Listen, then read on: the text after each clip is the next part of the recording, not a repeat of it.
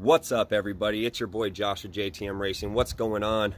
So today we're going to be making a video on modifying the stock airbox on the Equinox. And the reason why I'm doing this is I want a little bit more power, a little bit of a better sound coming from the engine. So it's going to sound a little bit more aggressive. And there's not a huge aftermarket line for the Equinox. Like, they don't have intakes for the 1.5 turbo, nothing like that. So what we're going to be doing is we're going to be dropping an aftermarket K&N air filter in the airbox. And we're also going to be making the airbox breathe a little bit better.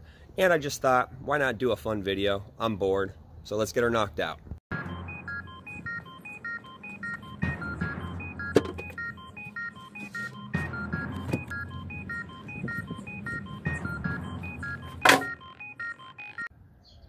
All right, so first thing first, this is what we're dealing with. This is our stock airbox setup.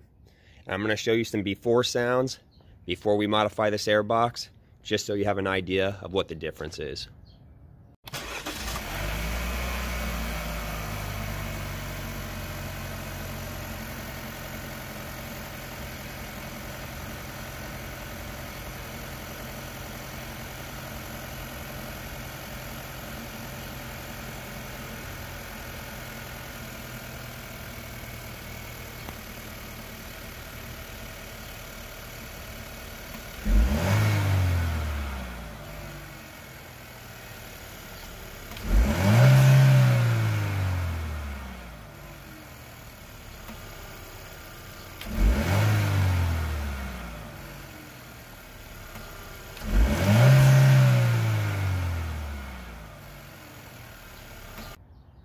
All right, let's go for a quick pull.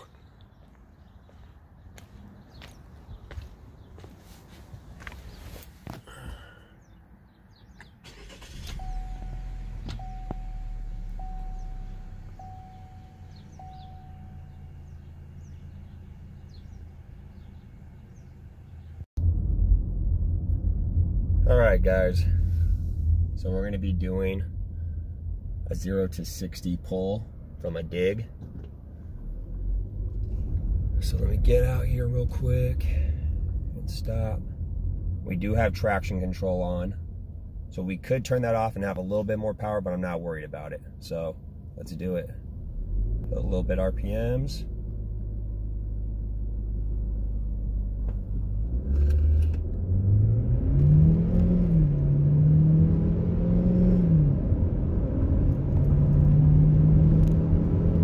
And that's 60. All right, the first thing we need to do is get this airbox out of the engine bay.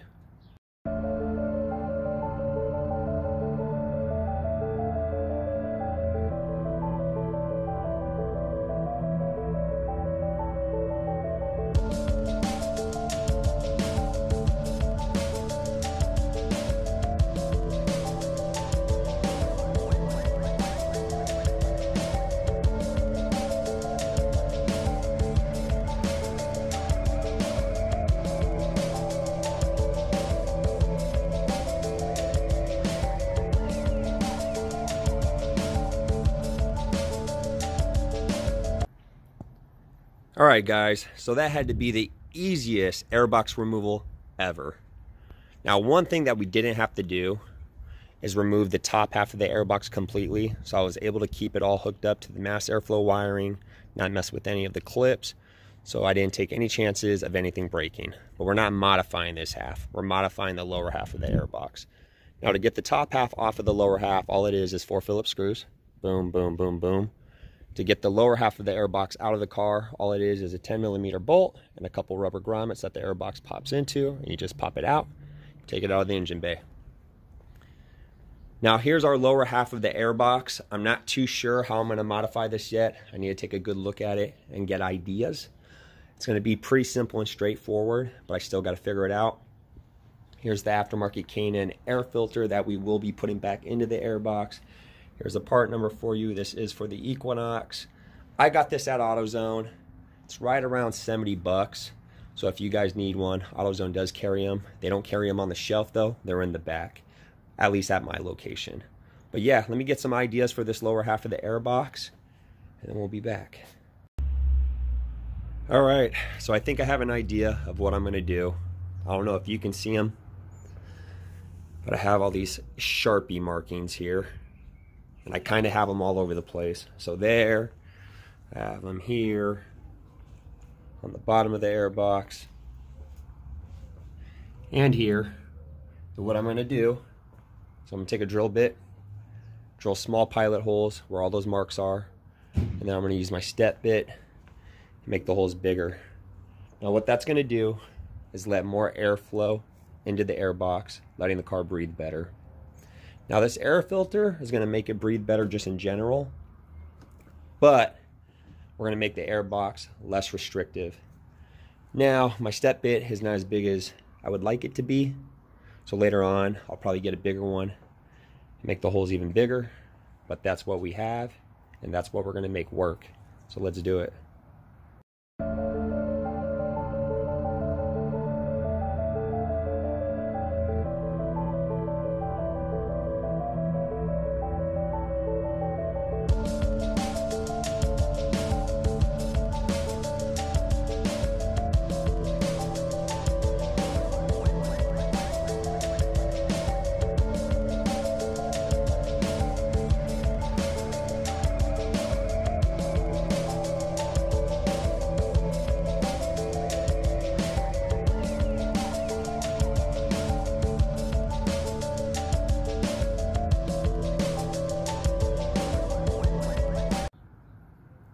Look at the fucking mess I made.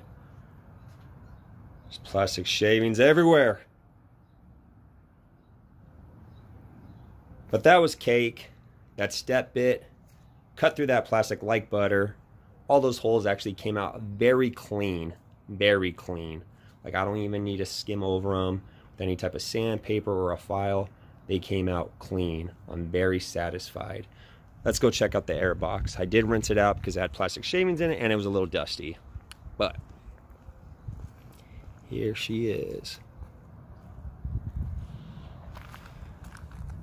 Now later on, we could always go a little bit bigger on some of these holes with a bigger step bit, but I'm not worried about it right now. I think this is going to work out just fine.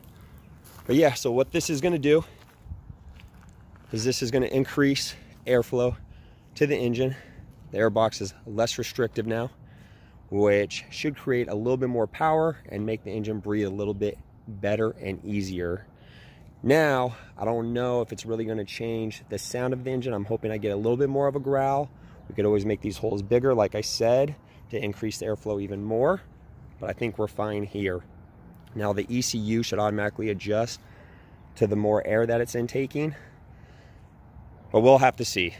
I'm hoping no issues, no check engine lights. I think we're fine. I think we're in the clear. We should be good.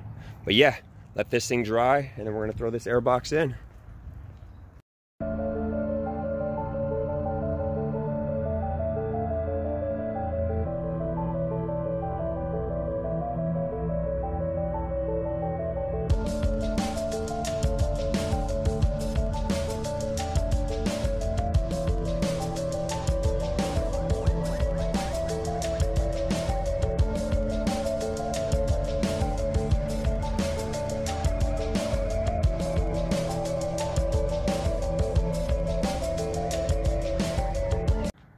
The best part of the whole install,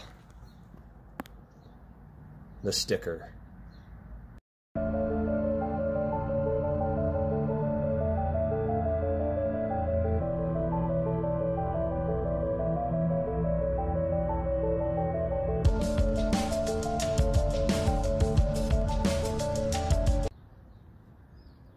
All right, so the airbox is all reinstalled. Got my cool little K&N stickers all smacked down.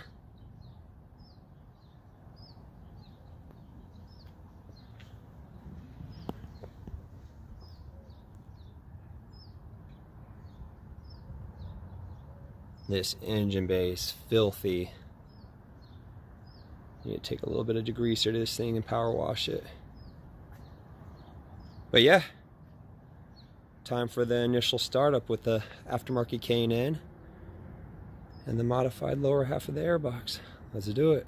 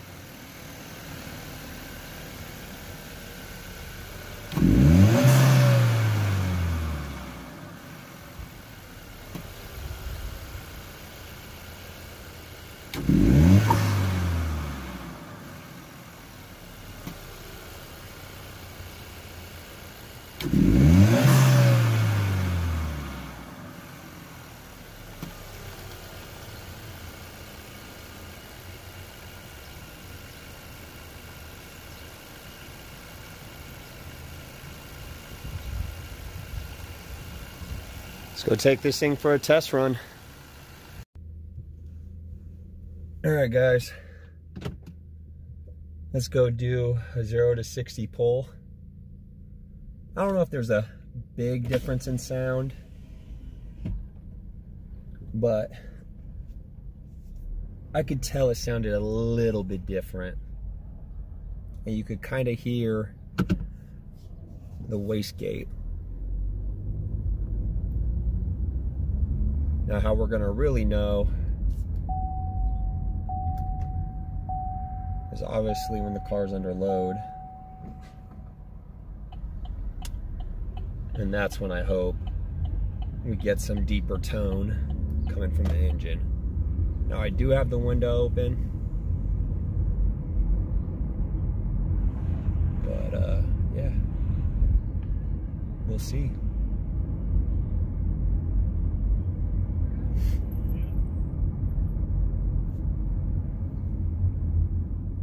Like I said, if we don't have as much sound as we want, we can always make the holes in the airbox bigger, because those aren't really that big. So it's letting in a very minimal amount of extra air, where if those holes on some sides of that airbox were like 2 inches, it would be a huge difference.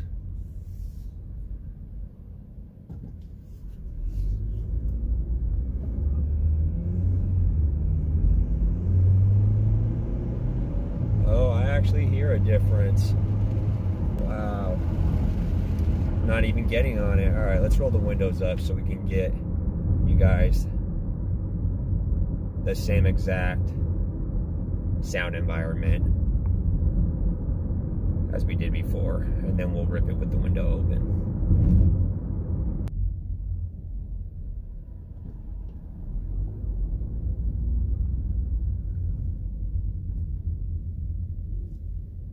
All right, let's see what we got.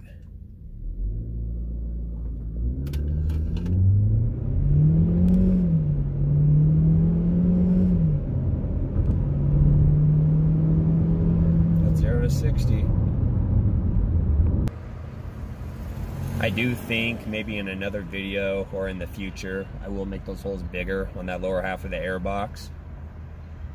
I think some of them, there's not enough room, but you got the bigger sides of the airbox where you could definitely make those holes bigger. So I'll probably get a bigger step bit. I mean, it only takes probably about 5 minutes or so to remove it, so it's really not that big of a pain.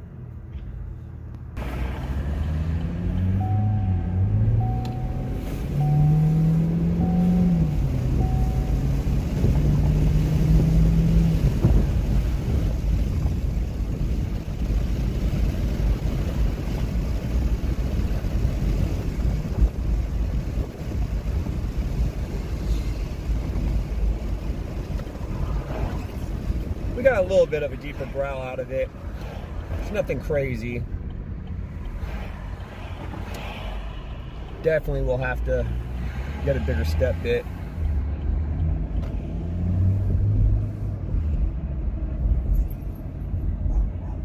It's kind of cool because you actually hear the wastegate.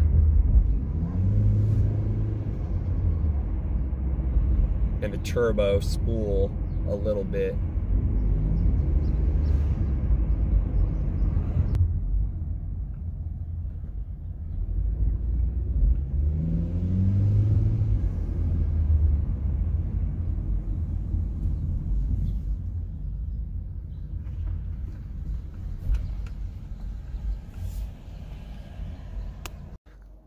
The question is, am I satisfied? I'm satisfied with the performance aspect. Does feel like it has a little bit more pep in its step, a little bit more low-end torque. It is breathing better. I'm just not satisfied with the sound. I think it could sound more aggressive than what it sounds. Now, did the sound change? Yes. Sounds a little bit more aggressive, but not to the point to where I'm happy with it. And I think the biggest thing is making those holes in the lower half of the airbox bigger. So I will get a bigger step bit, and we're gonna make some of those holes dramatically bigger. So it's intaking way more air. The motor's gonna be breathing way more air in. That's how we're gonna get that deep growl and that deep aggressive sound, which it's there. You can hear it a little bit, but I just want it to be more than that. I wanna hear the motor breathe. But yeah, as far as, performance aspect, it actually feels different. It has low end torque, a little bit more pep. It does seem like it gets up and goes a little bit better. It's not bad, but I think it's worth it. Even if you don't drill out the airbox, I think the K&N filter is worth it. It's reusable, never have to throw it away. You just wash it, re-oil it, put it back in. I think that is something everybody should do. All right, guys, so it's the next day. I just got off of work, and I couldn't help myself, but we're gonna be opening up that airbox a little bit more. So I went out, I bought some bigger step bits. So we're gonna be making some of those holes a little larger, which is gonna be bringing in more air. I'm really trying to get that really deep tone, aggressive sound. It's there, but it could be better. And then there's also a section on the intake pipe that I believe I'm gonna delete to make it less restrictive. So yeah, let me show you what I got going on. So yesterday what we originally did is we drilled out all these holes with a 3/4 inch step bit. So what I did is I went to Harbor Freight, I picked me up a pack of new ones. They were $17.99, and we're gonna be using the biggest one possible. So we'll be drilling out some of these holes with 1 3/8 inches. Now for the intake tube, what I was talking about deleting is this little plastic canister, and in its place, I'm probably just gonna put some tubing or piping, whatever you wanna call it. But I'm gonna delete that. I bet you anything this is causing it to be a little restrictive, so I wanna get rid of that. If I could just do a solid tube, I would. But what I'm gonna do is I'm gonna cut these clamps off, put a piece of tube in between them, and then re-clamp them, and that should help it a little bit. So yeah, that's what we're gonna be doing. Let's get this airbox knocked out.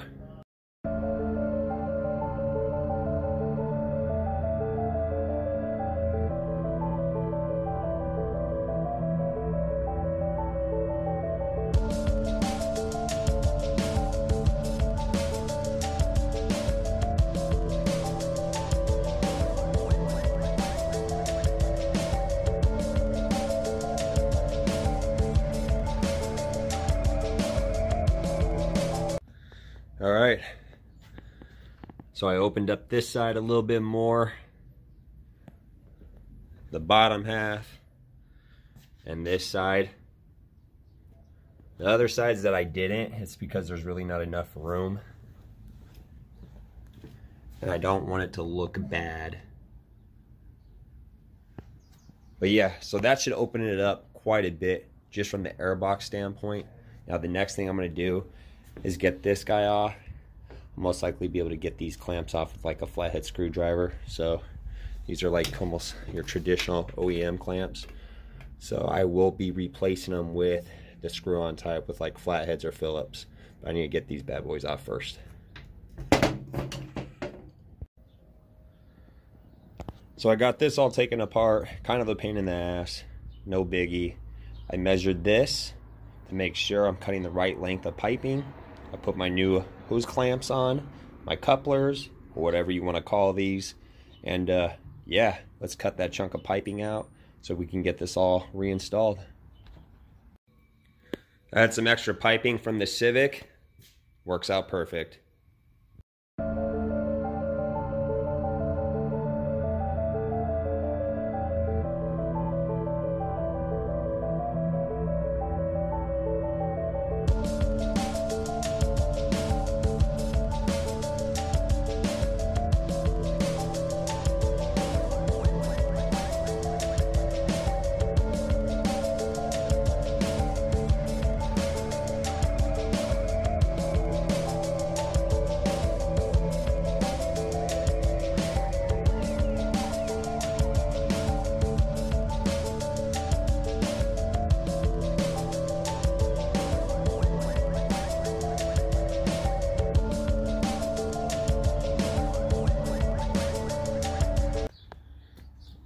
All right, there it is, all done.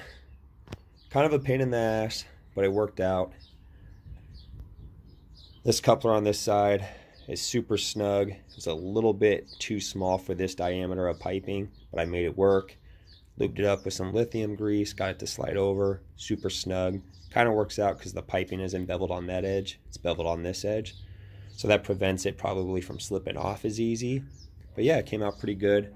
The only complaint I have, which I can fix, is the hose clamps kind of overhang because they're too large, which I can always trim that, but I'm not worried about it right now.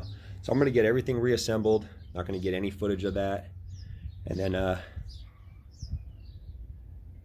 we'll start her up and see what she sounds like. Hopefully there's a big difference. All right, it's all reinstalled.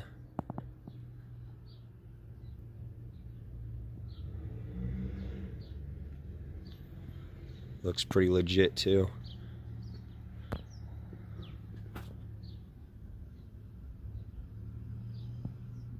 Just deleting that piece makes it look more legit. FYI, disconnected the ground wire on the battery to reset the ECU. So once I start her back up, she can relearn herself now that she's going to be bringing in a lot more air.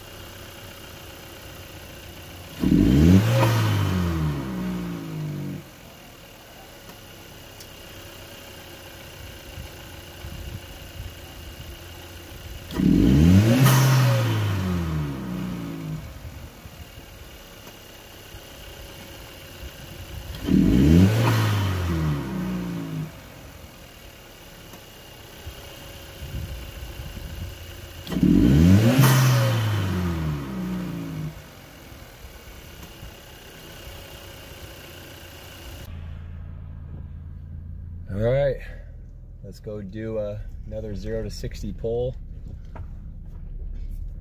She should sound way different.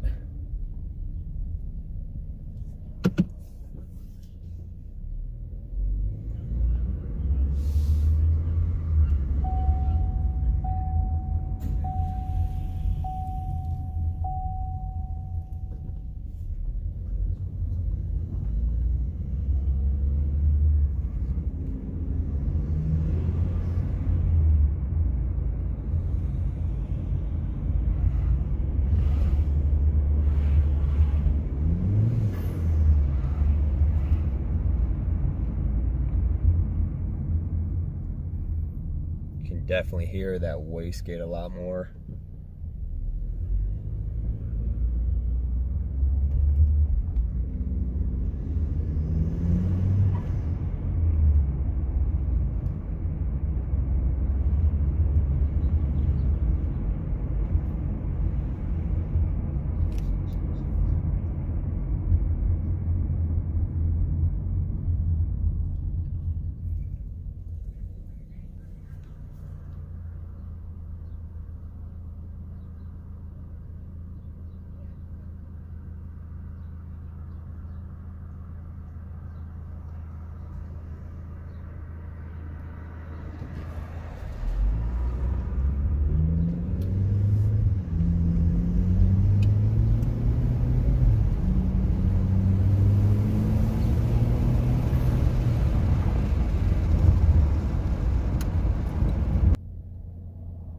Get a 0 to 60 right now,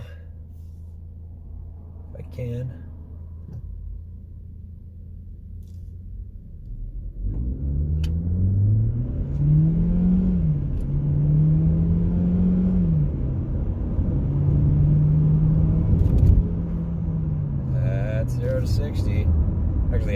pickup. She's breathing a lot better. She does sound different. I can hear the wastegate inside the car. Now I have the windows down, so maybe you guys can hear it a little bit more. But I don't know. The wind might interfere.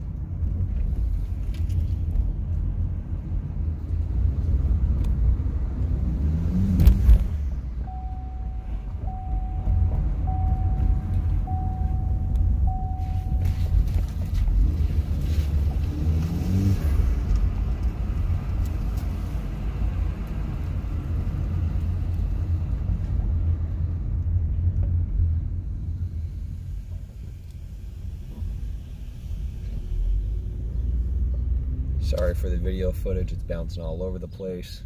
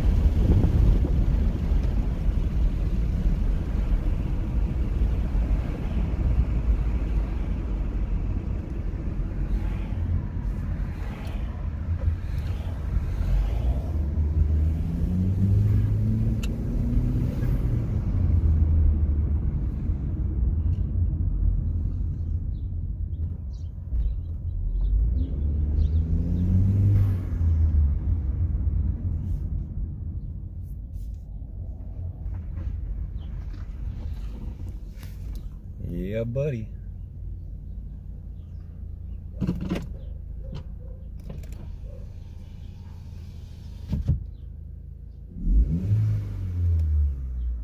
Alright everybody, so that's it for this video.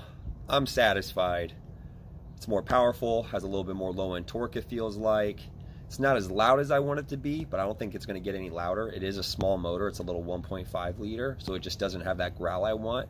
But I am getting some cool noises. It does sound more aggressive than it did before, and it just looks cooler under the hood. So I'm totally satisfied. And if you guys have any questions, leave it in the comments below. If you guys haven't subscribed yet, subscribe to my channel. Peace out till next time, guys.